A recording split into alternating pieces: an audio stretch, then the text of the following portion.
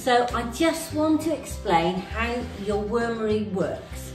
So worms naturally live on the floor of the forest, and so these types of worms. And so as the leaves fall, those worms work in the surface area. And this works in exactly the same way. It's a completely natural process. So right in the bottom, you've got your liquid, which has a hole to let that out. You just pour it out. And then this bottom tray is where you start adding your waste. So you put your bedding in here and add your waste. As you fill it up, it sinks the whole time. So you think, I'm gonna fill it, it's gonna take a week, but it doesn't. So you keep filling it and they keep reducing the volume of waste and turning it into compost.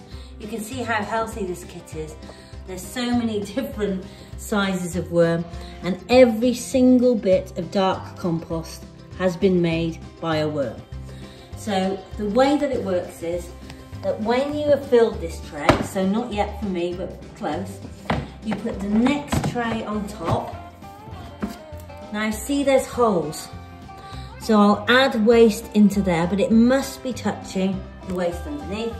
I'll put my moisture mat on top of that waste, and I'll put my lid on, and I'll continue to fill that tray.